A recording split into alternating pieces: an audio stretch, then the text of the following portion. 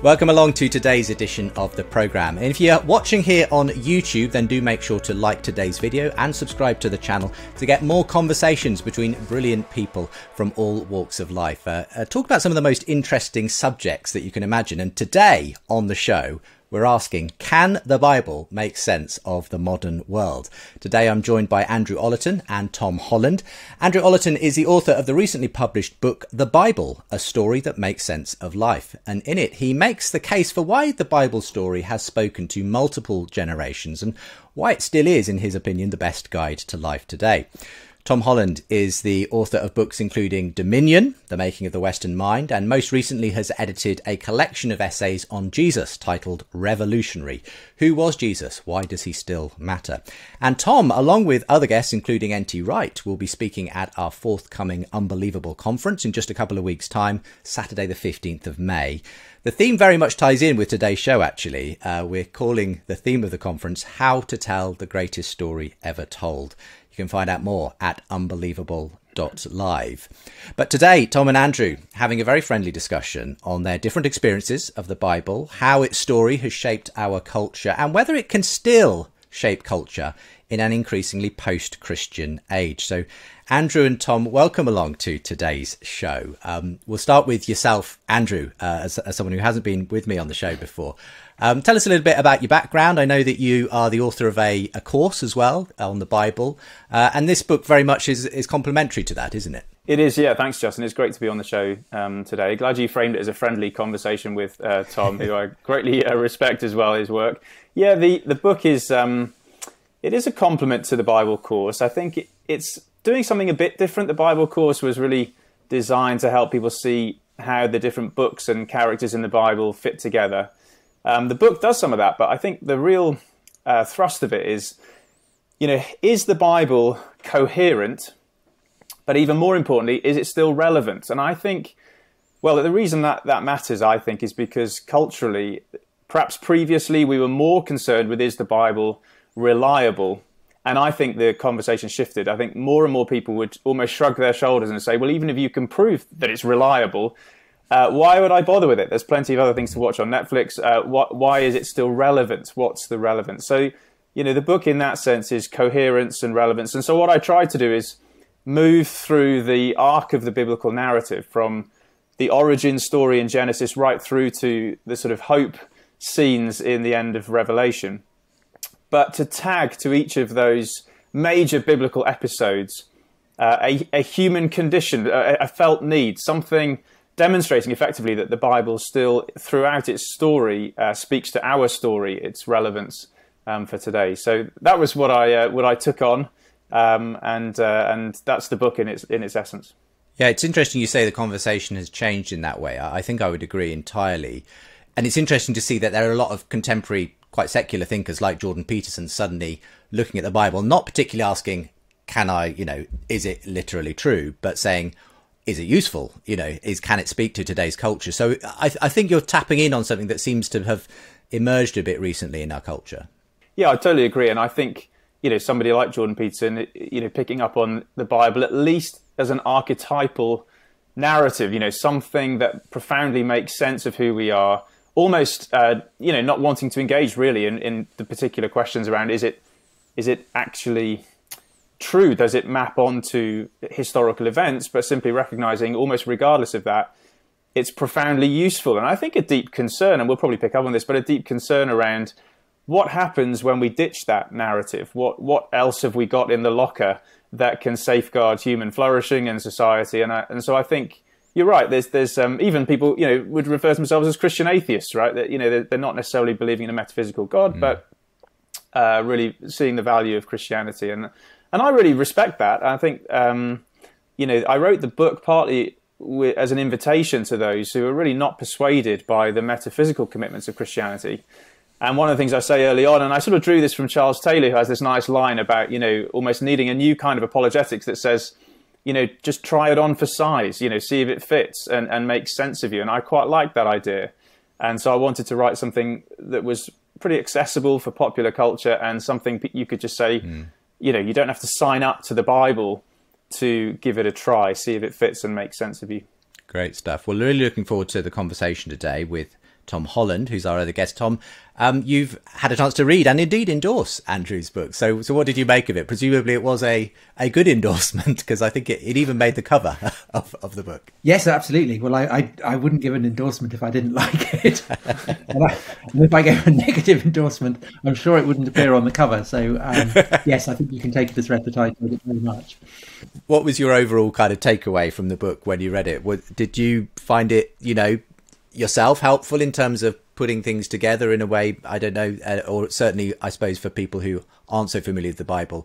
I guess there's a lot of people who just don't have, in a sense, and I'm talking about Christians here as much as anyone, a real sense of the way it all hangs together and the way it has been accessed by generations past. So I guess you think, whether you're Christian or not, it's important to understand that, Tom. Well, one of the things that that I've learnt to appreciate and enjoy since writing about the history of Christianity and kind of immersing myself in it is to look at the Bible not just as source material for what may or may not have happened over the periods that the Bible describes, but also to really to read it as a holy text, which is something that I hadn't been doing since childhood. And so Andrew's guide to the Bible from a believer's point of view is one that is kind of very accessible and not in any way reductive, which I often find that quite a lot of Christian commentaries on the Bible overtly can be quite reductive, aimed at the general order. I mean, there's kind of slight Sunday school teacher quality to it. Yeah. And Andrew's absolutely does not have that. So I enjoyed that very much.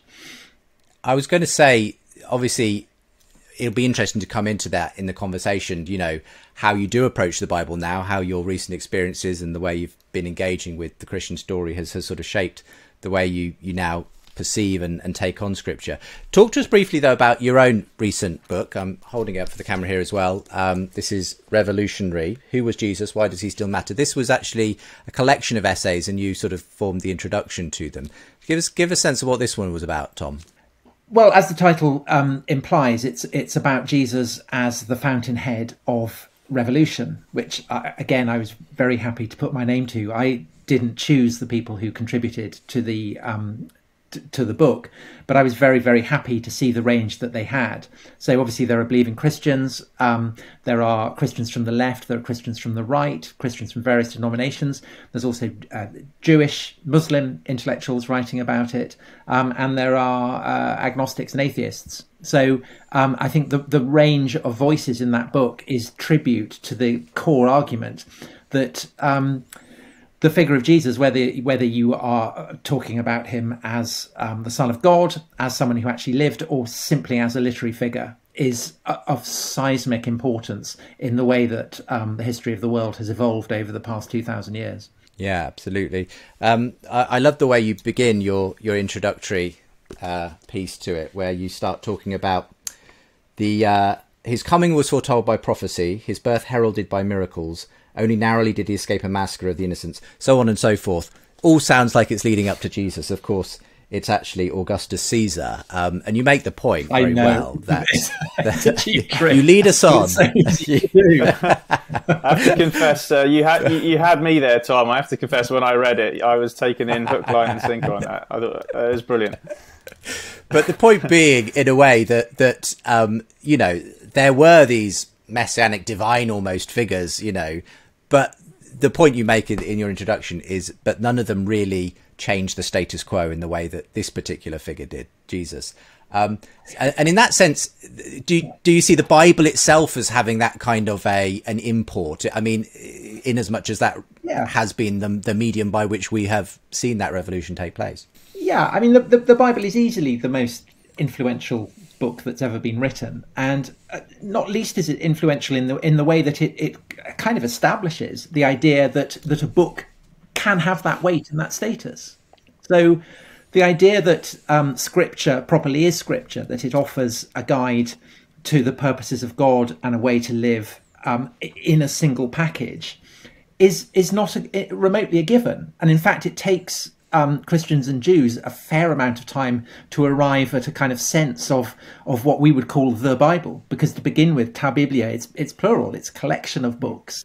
And so that idea we have now of the Bible as the good book is in itself a kind of massive statement about just how revolutionary and seismic the influence of the Bible is.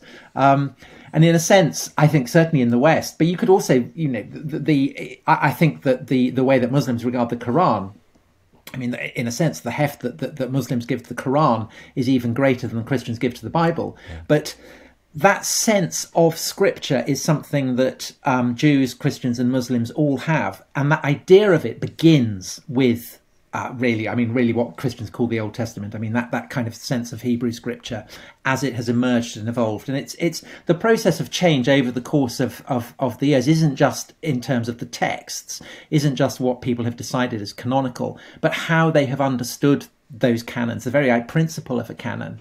And so I think that, the very basis of the conversation we're having today, the idea that, well, this book has been the foundation of an entire civilization. It may be less so now. Does that matter? I mean, that in itself is the measure of how colossally influential what we call now the Bible has been. Yeah. I mean, in terms of the way your understanding of the Bible has developed, Andrew, I'm guessing you perhaps were raised in some kind of Christian context, but has your own appreciation, I suppose, of the Bible and the way it has shaped our culture changed in that time that you've been engaging with it as a Christian? Well, you'd hope so, wouldn't you? Because I was brought up on the Bible, in the sense that my parents read it to me, and I hope my understanding is slightly more nuanced now than it was then. But I think it is a journey with the Bible. It's not an obvious and easy thing to grapple with. It's precisely one of the reasons I love it. Actually, is that it gives you something to wrestle with. I've often described my journey with the Bible like that experience of Jacob. Finding this encounter and wrestling, but coming out at times a bit more broken, but hopefully a lot more blessed through it as well. And I think that's been my journey. I know when I was in my teenage years, I sort of I swerved away from the faith that my parents, confessed. I didn't get into anything too serious. I got sent home from a Christian camp for bad behaviour. That was about as bad as it got. But I do remember in my teenage years, the late teens, sort of coming back to a position of faith now for the first time, owning it, and beginning to read the Bible. And that was piecemeal, I think. I still had an approach to the Bible that assumed it was largely some statements that I should learn and some moral tales that I should know. And then I had a conversation actually with someone I put this in the book, but I had a conversation with somebody on a beach where I was talking about the Bible, and he was very skeptical about it. And I can't remember how I got into this conversation. I think it was about 18. And he said to me, well, have you read it? And I sort of paused, and he sort of pressed me and said, have you read all of it? And I had to acknowledge that I hadn't. And he said, well, how do you know it's not full of contradictions then? And so I sort of went away chastened and began to read the Bible, whether I'd recommend this to others or not, from cover to cover. And I have to say that was a real turning point, because for the first time I grasped, firstly, how knotty and complex the Bible is. I think I just not understood some of that. But I also grasped something of, well, this is actually a coherent narrative. As Tom says, there's a deliberate reason why the two testaments were brought under one cover. It was a deep conviction that the two testaments nevertheless narrate one larger story. And so I've kind of grown into that, really, and to some degree made that now something that I have, both written about and spoken about quite widely. But you then go through university, don't you? And then I did a geography degree first, and then a theology degree, and then theology doctorate, and you do that kind of experience. And of course, in a secular Western context, you face all kinds of challenges to the convictions that you have, and I think that refines them and revises them. But largely, I feel my confidence in the coherence of the Bible is stronger. What's been your changing relationship with the Bible? I suppose, especially in the last few years, Tom. I mean, do you still tend to kind of approach it essentially as a historical document, or you said you're reading it more as a sacred text now? I mean, in a personal way, or what does that look like? Well, that was the great change for me, was that before I came to write Dominion, I was looking at, as I said, as a collection of historical sources. So if I was writing about, I don't know, the Persians, I would look at Isaiah as a source for how the Judean exiles viewed Cyrus and Persian rule, or indeed the book of Job as a kind of source for how they were refracting their understanding of the Persian court and things like that. When I came to write Dominion, I realised that, of course, I've got to try and understand the Bible as the people that I'm writing about understood it. And that required me to essentially shift the gear so that I was not looking at the Bible as a collection of texts that had evolved in response to specific historical circumstances and had come to have kind of meaning imposed on them by subsequent generations that perhaps hadn't originally been intended. Instead, I had to view it as a kind of enormous anthology of poetry, all of which joined together. And there were two particular moments that kind of recalibrated it for me. And the first, I think, and the most significant was looking at Paul's letters and realizing that Paul's understanding of what was going on with the crucifixion and the resurrection and the unexpected fact that the Messiah had turned out to be crucified had been the fruit of Paul going through the scriptures that he was intimately familiar with and drawing this conclusion. So that in a sense, the founding theological texts for Christianity derived from, as far as we can tell, because Paul is the earliest source, the surviving source that we have, that it's witness to the way in which the very earliest Christians were looking at Jewish scripture and saying, okay, what does this tell us?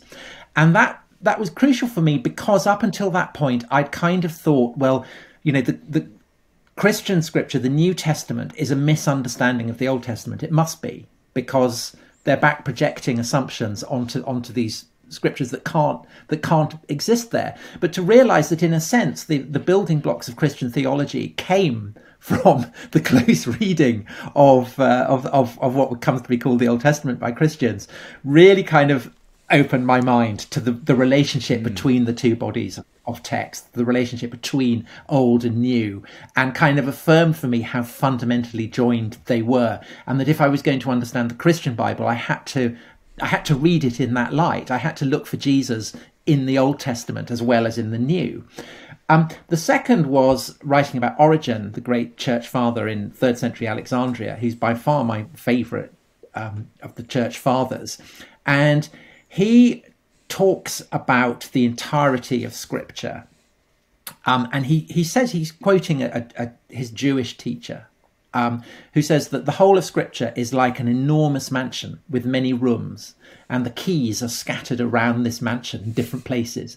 So you have to go through all the mansion to find the keys, and then find them to match them with the correct lock. And I kind of loved that as a kind of almost Borgesian metaphor, this idea that the Bible maps onto, I suppose, the entirety of the cosmos, that it's transforming the whole of the cosmos into a collection of texts, a collection of books, and yet that there are keys and that you can turn them and go into new rooms and discover new things. And of course, that understanding of the Bible has been so influential over the course of the centuries, and is one that I think has been profoundly neglected, both by a lot of the most kind of foghorn wielding Christians, the kind of fundamentalists, the people who say there is a definite solid answer, it tells us this, it's absolute, you've got to take it literally, and of course by atheists who in a sense are other side of the same coin. Also assuming that this is what the Bible is. And to get back to that kind of the rich metaphoric quality that you get not just in Origen but in all the church fathers, I found it incredibly liberating. I'm sure that's music to your ears, Andrew. In that sense, I suppose you could only hope that other people would have a similar journey to Tom of coming to appreciate the coherence of this, as you say. What kind of, for you though, are the big sort of takeaways that you would want people to know from your book of the way that the Bible stacks together, and what people often miss when they're just looking at the kind of, I don't know, just trying to sort of work out did this happen, did that happen? What for you of them is the bigger picture we should be looking at here?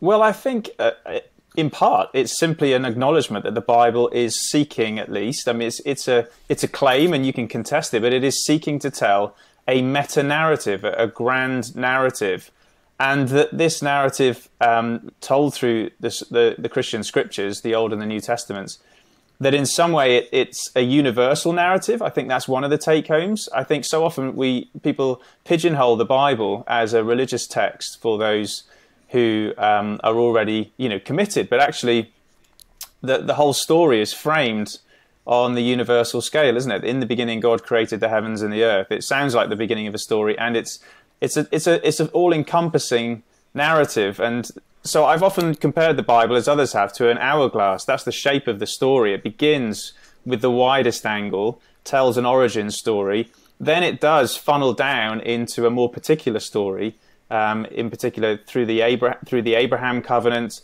this nation of Israel emerging. But even as the story narrows down into that nation, God's purpose is being expressed for all of creation.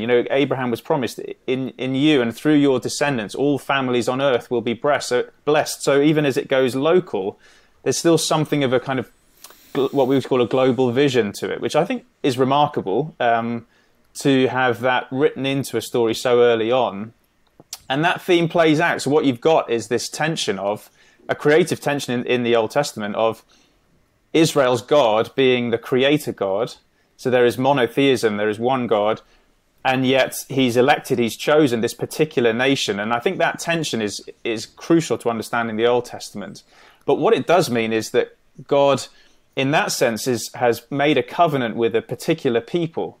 And when that people are oppressed then in Egypt, in slavery, under the boot of the superpower of the day, it's part of the narrative that God is a God who brings freedom for those who are oppressed and sides with those who are marginalized against the powerful. I think that's written right in to the Old Testament narrative, and salvation ultimately is Exodus when it comes to the Bible. It's that narrative of liberation.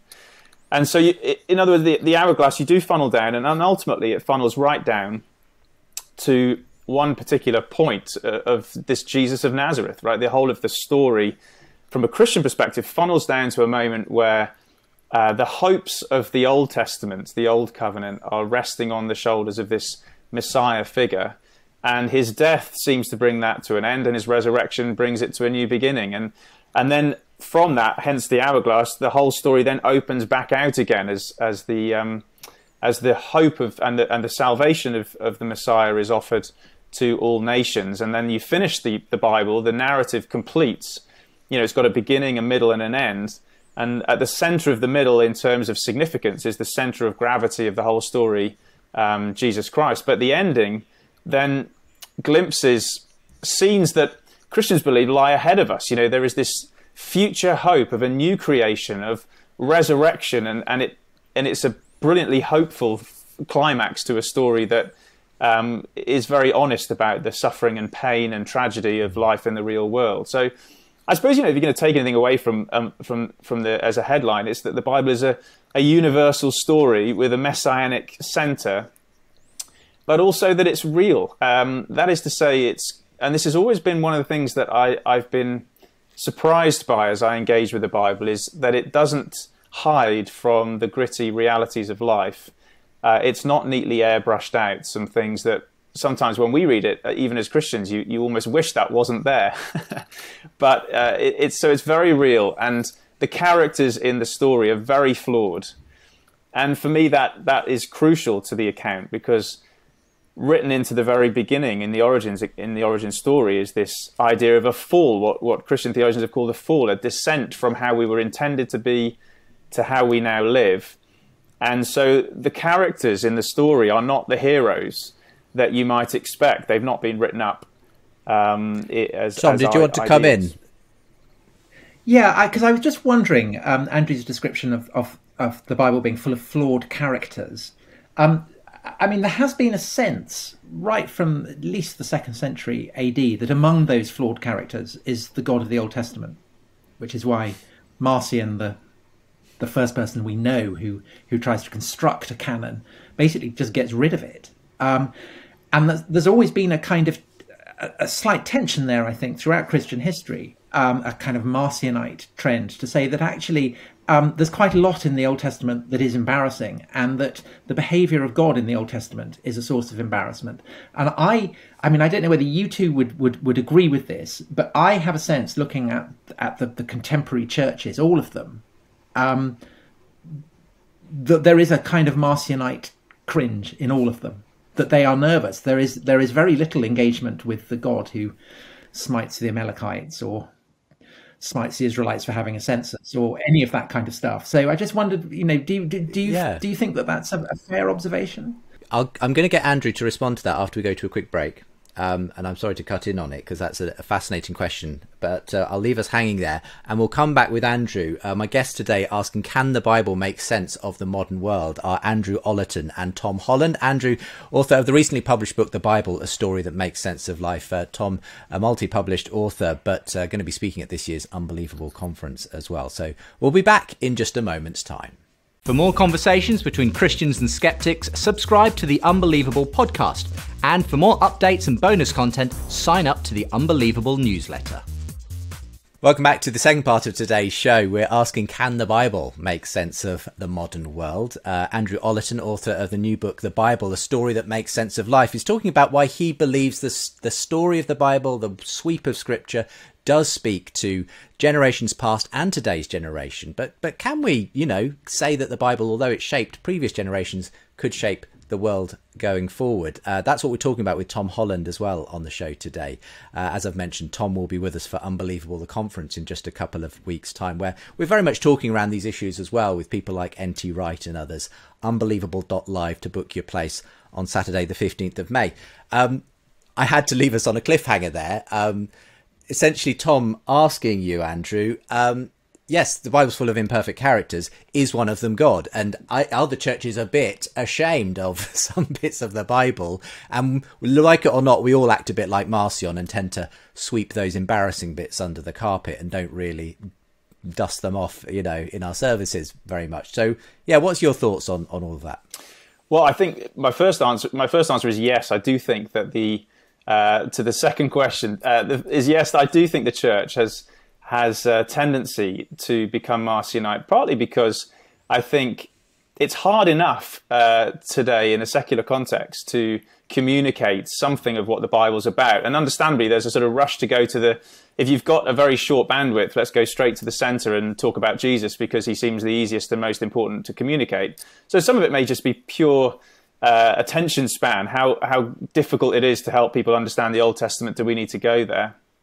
But I do think also, if you're going to tear into the Bible, the Old Testament is often the place to go. And yet I think when it comes to Tom's first point, is God one of the bad characters?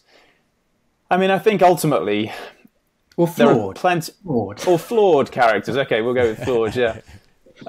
I think firstly, I've been helped by the principle that I think, Calvin and others lent on, which is sort of a sense of divine accommodation, that there is a sense in which at times in the Old Testament, what we're understanding is a God who is working through imperfect circumstances to bring about his purpose. And at times, like, for example, the conquest of the Promised Land, that involves some use of force, and that's difficult. I haven't got easy answers to that, but I think divine accommodation, a sense of God using working within the cultures and the periods in which the Bible is written. It's a story rooted in real. If it's a story rooted in real history, then it's going to involve some of those, if you like, necessary actions that are part of the process. But I also think that in addition to divine accommodation, I also think that what you're seeing with the Bible, and hence the two testaments, is two different covenants. And part of what's changing in the Bible, either you fundamentally believe that God is changing in the Bible, which is in a sense where Marcion arrived. There's two different kinds of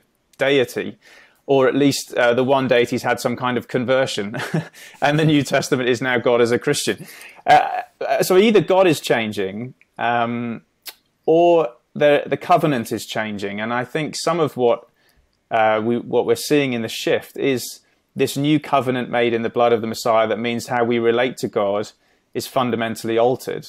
So I'm not saying that's a comprehensive answer, but I think it gives part of the answer to why they seem so different on a surface reading. Another question, which again, I very rarely, and this may be just my lack of listening attentively to sermons, but that thing I mentioned about Paul going through Scripture and finding Jesus in Scripture. Now, there are obvious places where, so at Christmas, the reading of Isaiah and the suffering servant and the prophecy of Bethlehem and all that kind of thing is part of it. But is Jesus?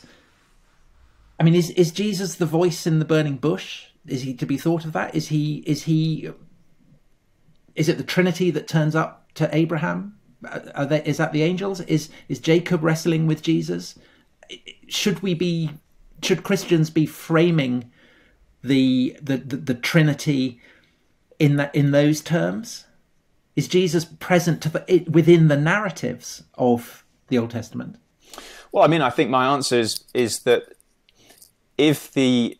back to what I was saying earlier, if the Bible is one coherent story with one God from creation to new creation, then, and if Jesus Christ is to be identified with that God, then God's actions in the Old Testament in some way have a coherence with the person of Jesus Christ as he is then made known in the New Testament. So, are there pre-incarnate appearances of Jesus? Is the angel of the Lord, a pre-incarnate appearance of Jesus? I can understand, at times it seems like Jacob thinks that he's wrestled with God, and well, then what is that? And so it's not Jesus of Nazareth, right? But there is a sense in which a pre-incarnate manifestation, I mean, a theophany, a sort of manifesting of God's presence. Now, I think that said, I think you often see this you see this in the Reformation playing out, don't you? That Luther and Calvin were very opposed to each other on how much of Christ, if you like, they read back into the Old Testament. And I think there can be this kind of hide and seek game that's played that's really unhelpful. But I think that so many, and I think, N.T. Wright's been really helpful for me here, so many of the symbols and stories of the Old Testament, symbols from Sabbath to temple, and stories from, David and Goliath right through to the exile period, so many of these stories find their fulfillment in Jesus. And what I think you do see with the New Testament writers is that a little bit like a sort of film where there's a big reveal at the end, maybe a murder mystery or something, once you've seen the big reveal at the end, you can't help but run back through the entire plot and realize, oh, of course, that was that clue. So I think there is a legitimate reading that says, actually, we read the Bible backwards and forwards, and Jesus makes sense of the Old Testament as much as the New. Yeah. Tom, did you? I mean, where's that question coming from? I suppose and I suppose my question for you is, at this point, obviously Andrew is dealing with the Bible both as a historical source, but also obviously as a believer, as someone who believes there's a God whose hand has divinely conspired to bring this together. Whatever you think about the specific historical elements of it, it's a God-ordained thing, this thing we call the Bible, and the story of Jesus and the way it all maps onto each other. Is that somewhere where you're willing to go? I mean, and that's a very personal question in a sense. Is that kind of something that you're kind of are open to at this point, that it's more than just, in that sense, a historical document? Well, that's the mindset that I had to adopt when I was, everything. I had to engage with what the Bible is for the people that I was writing and studying. And I had to stop thinking about it just as a kind of compilation of texts, and I had to let the power of it. I had to be open to the power of it in that sense, and so in a sense, I guess in a way that these are the questions that it provokes. I'm not asking this, as a historian or anything. I'm asking because these were a lot of the thoughts that came to me as I was reading it and thinking, well, I have questions. not as someone kind of looking at them as I might a kind of dissected frog on a table or something to probe it, but because reading it, I guess with a kind of in an Origen-esque spirit, saying okay, so if it's a huge room where the keys are, then this is an obvious, these are the questions that I have. How does it all join together? And I guess that there's a, I talked about Marcionism as it's a kind of anti-Semitic perspective, that the God of the Old Testament isn't good enough for the God of the Old, to be the God of the New Testament. But I think there is also a kind of a reverse, a kind of desire not to culturally appropriate scriptures that are perhaps specific to Jews. And I think that also may be a inhibiting factor for Christians who are aware of the kind of the legacy of anti-Semitism within Christianity. About kind of saying, well, actually, your scriptures, they're all Christian. So I don't know whether you think that's an issue as well. Certainly that has been for me, Tom, I would say. Firstly, I think you're right to note that there are real dangers in detaching the Old Testament from the New Testament in terms of what becomes unaccountable, I suppose. The narrative framework of the entire scriptures, that it is the God of Israel who has revealed himself in the person of Jesus Christ, is vital. And that, to the Jew first and also to the Gentile, there are specific purposes that only make sense, particularly unpacked in Romans, that only make sense that Paul has in mind when those two are thoroughly integrated. But I also think, for me personally, having been taught biblical Hebrew by a Jewish rabbi, I remember just finding that a very refreshing experience for me to think about how to sensitively read the Hebrew scriptures in the light as a Christian in a way that did justice to this person's faith and commitment whilst not diminishing my own. And so I do think that there's a... Did you discuss this with the rabbi, the different ways that Christians and Jews look at the Hebrew scriptures?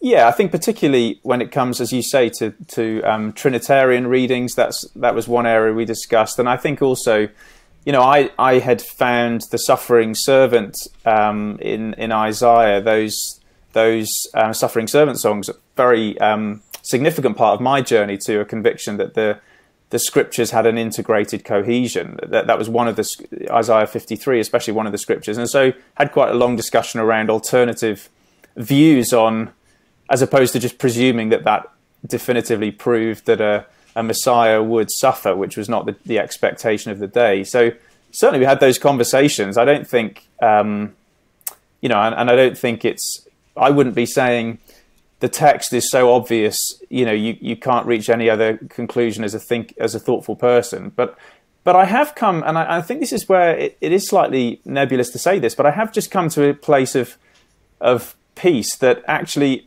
when you do what you've done, Tom, which is to almost say, well, suspending my own personal convictions, let me read this text as though it is an integrated and sacred whole. When you take that kind of canonical reading, it's been my experience that it just coheres. It has sense and meaning. Now, I know that could be unpicked, but that's a personal experience. Well, no, I completely agree. To read it with the sense that it has this power, that it's imbued with clues and meanings and that point to the entire explanation for the cosmos. I mean, that obviously makes the book incredibly more interesting to read. Of course it does, because what could possibly be more thrilling than that? And that's why I say that I think that kind of Borgesian sense, the idea that a library can perhaps contain the entire universe, or the entire universe can be contained within a library. It's such a kind of remarkable fantasy, and yet to realise that Borges was drawing on that on the writings of the Church Fathers, and the Church Fathers literally believed this, and they, writers of such sophistication and power and scholarship, why not read it in that light? It essentially, it's the only text that someone from my cultural background could do that. I can't look at the Aeneid and kind of choose bits at random and think that the gods are genuinely giving me a guide to the future. But culturally, I can read the Bible and I can open myself up to the possibility that this is more than just an assemblage of texts from specific periods. But I can imagine that the skeptic coming back immediately to that, Tom, and saying, well, of course you can, because the Bible has shaped the world you live in, as you so well, have established in your own work. So are you simply reading yourself back into a text that has shaped you, and it's a sort of vicious circle in that sense? And if you had been raised, I don't know, in Arabia, then the Quran would somehow magically explain the world to you in a remarkably coherent way. I mean, so essentially, I have to let off the safety lock because, of course, I do have all kinds of questions about how these texts came to be compiled. I know that there are all kinds of various versions. I know I've read all the biblical criticism, and I know that it's immeasurably complicated, far too complicated for me, from my amateur perspective, possibly to engage with. But I'm also aware that in a sense, to worry about that is to position myself within a particular cultural framework, a particular temporal framework, and that there are other periods of history which have looked at this book where there have been very different perspectives. And I am not so confident now that the perspective of the 21st century is necessarily correct. I think it's one of multiple perspectives.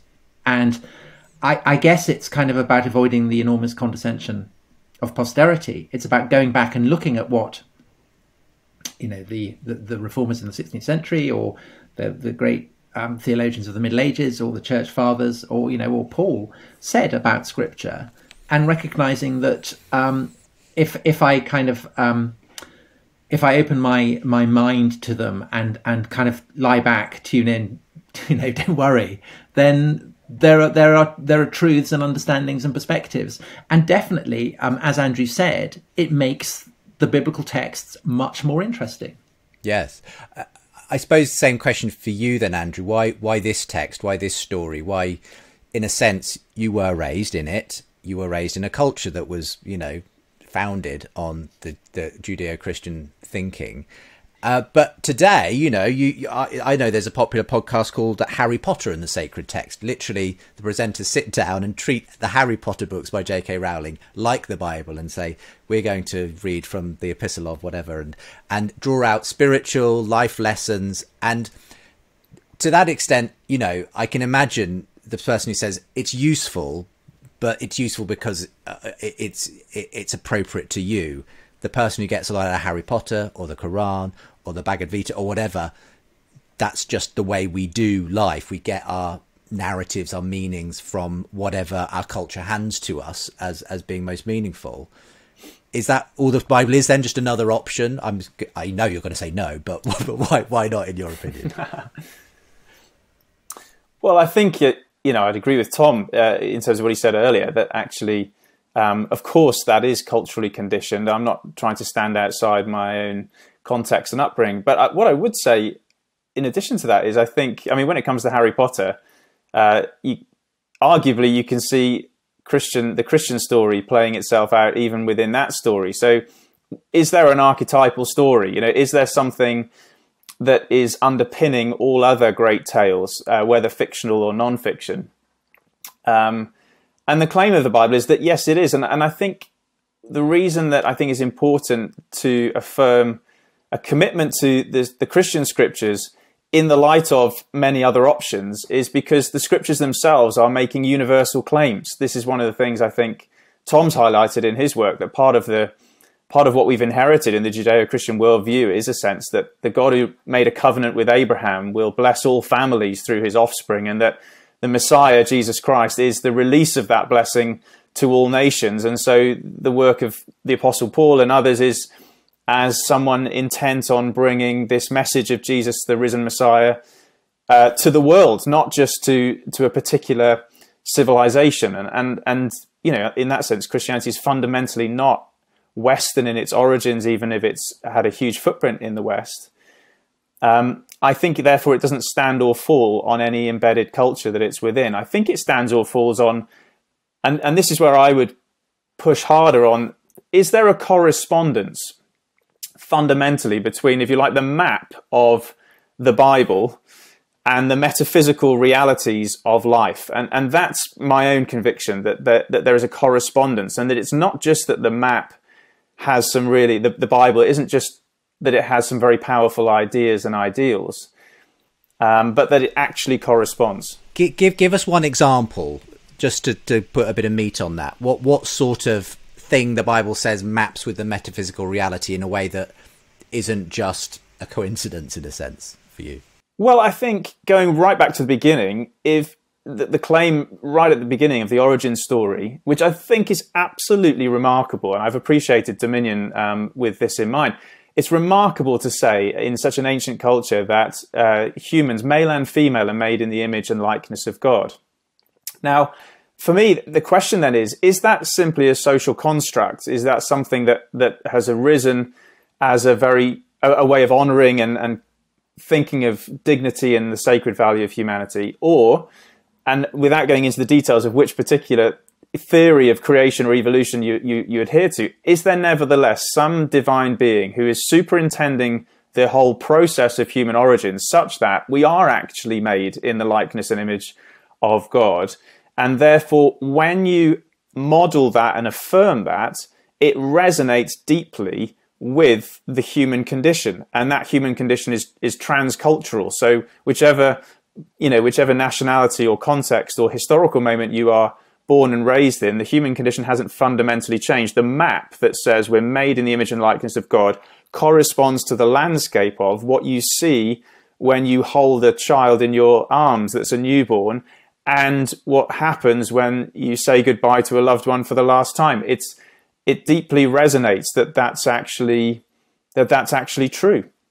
And then at the other end of the story, I think, I'll pause there. Sorry, Justin. You go. Just be interested. Yeah, but hopefully we'll have time for another one. But that's an interesting specific there, Tom. One that you obviously have referenced in your own work. So, is that?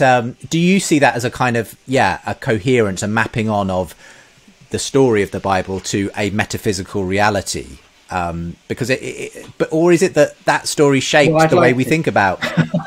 You'd like it to, because it's a huge reassurance, isn't it? I mean,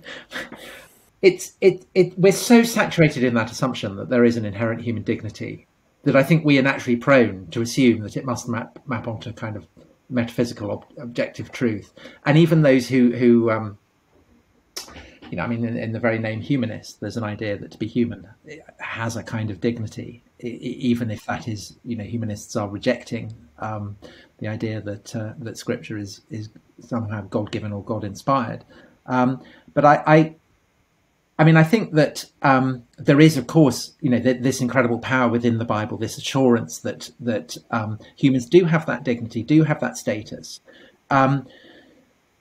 but I would say that that there are other myths and other texts that perhaps provide a kind of alternative perspective, of which the Greek myths would be for us in the West the other great cultural influence.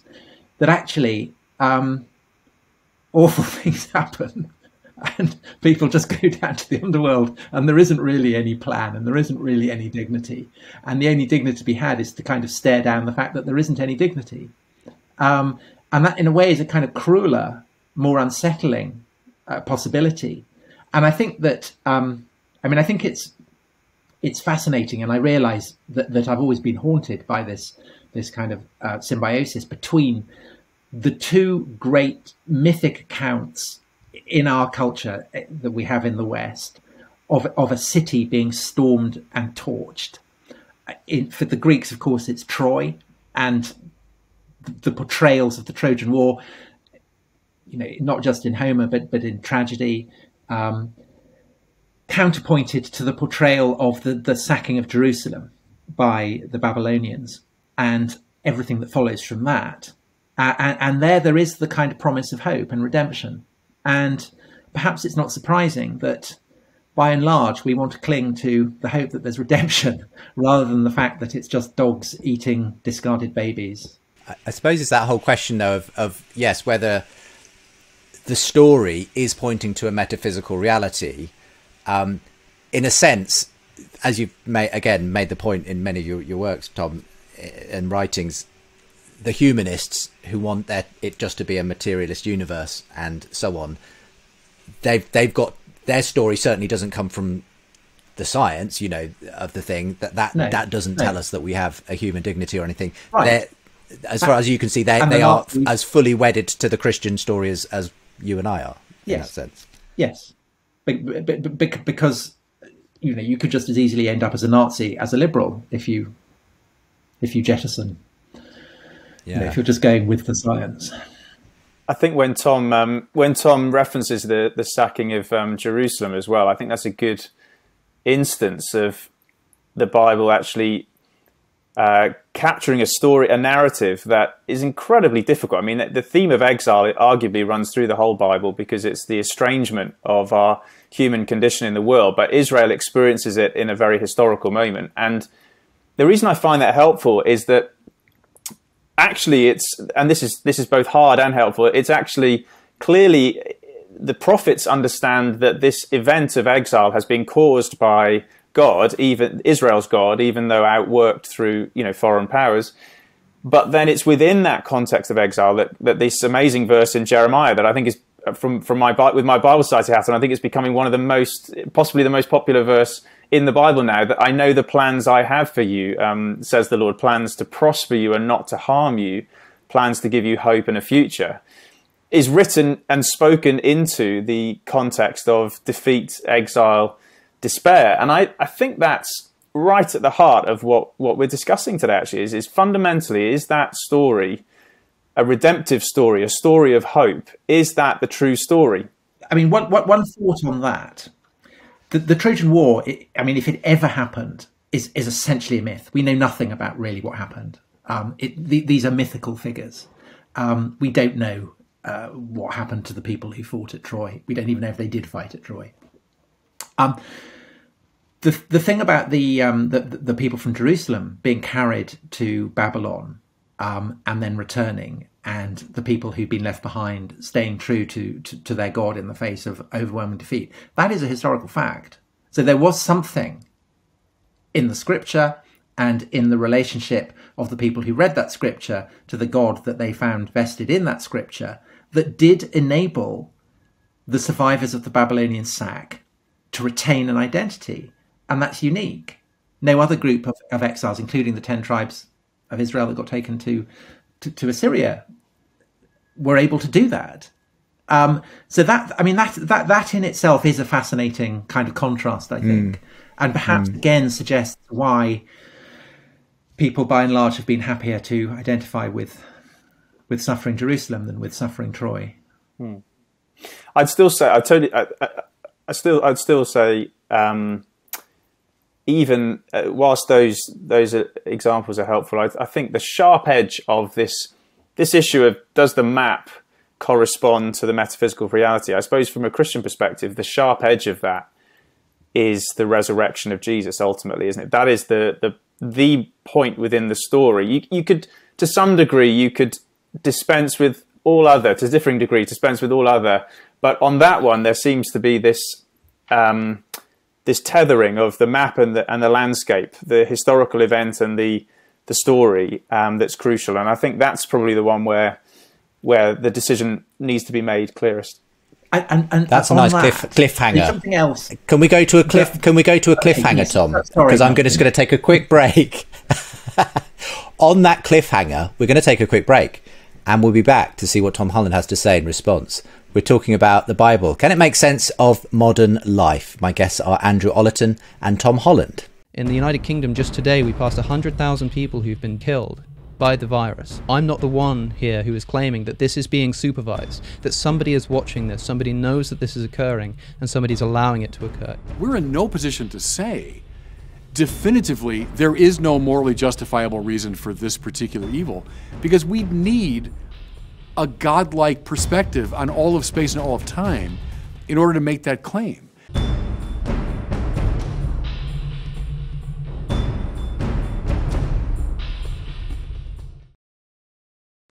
Really enjoying today's discussion. Can the Bible make sense of the modern world? We've ranged quite far and wide, but I've really enjoyed the conversation today between Andrew Ollerton and Tom Holland. The Bible, The Story That Makes Sense of Life, is the book that we've really been talking about.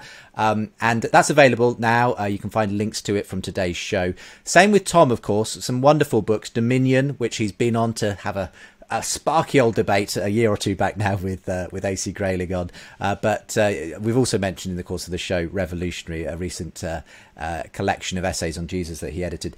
And before you go, Tom, I want to hear what you're working on at the moment. But I did leave us on a cliffhanger, which is Andrew saying if there's one event that really is at the sharp edge of whether the Bible story is tethered to reality, to metaphysical reality, it is this claim that Jesus rose from the dead. And you wanted to say something in response, so go ahead with your thought, and we'll start to draw things yes, together. I did. So in my kind of lazy skeptic phase, where the only things I ever read about the Bible were kind of deconstructions of it,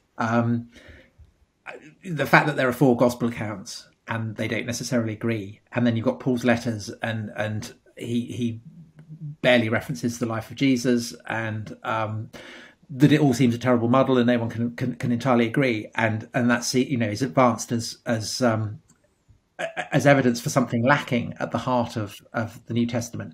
I now think that actually it's that uncertainty that lies at the heart, the positive message, because basically it's saying something so weird happened, something so odd that we can't really frame it. So we hear 4 accounts of it.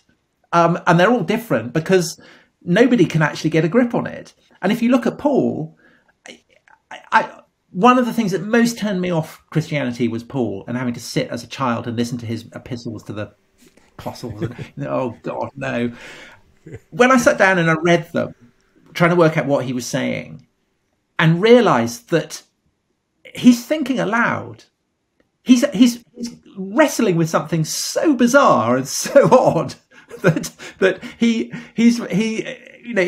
language is inadequate to frame the kind of ideas that he's wrestling with, and his mind is inadequate to cope with the kind of the drama of what has been revealed to him.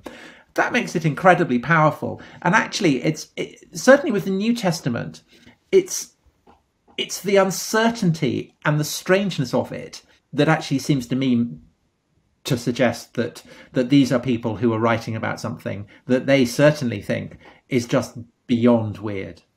And it's the weirdness of it, it's the strangeness, it's the inability to merge these kind of different accounts that to me actually shows that there must be something strange going on there.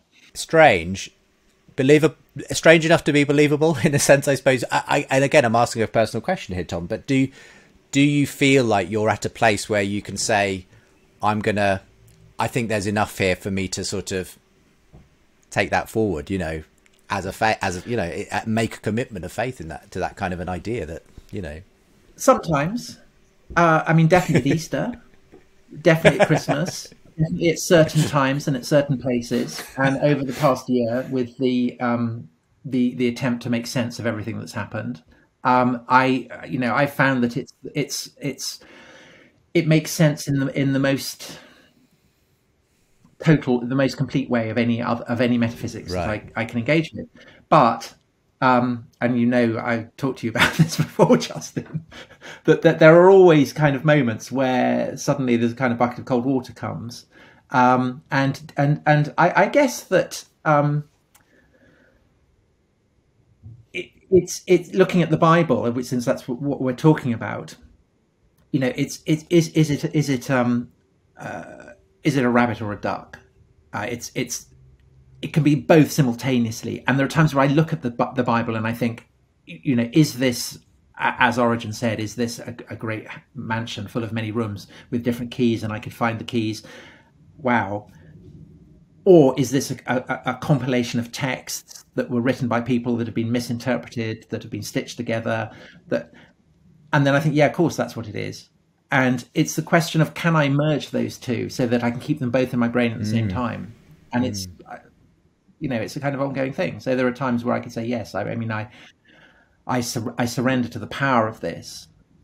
And then there are other times where I think, no. So it's a yes and no. It's an interesting, unsatisfactory answer.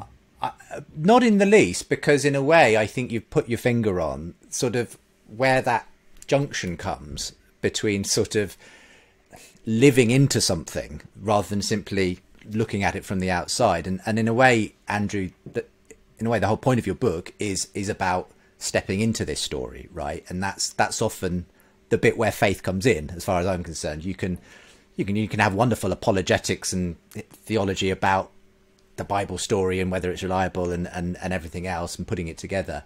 But I suppose the real challenge is it the kind of story that you can literally step into and see yourself as part of a grand narrative? And that's your claim, is that you can and you should, I suppose, in this book, Andrew. Yeah, I think that's a fairer summary. I think it's almost, to use an analogy, it's almost like if you go to a clothes shop and you try something on in their changing room, you're giving it a try. You're seeing does this fit me?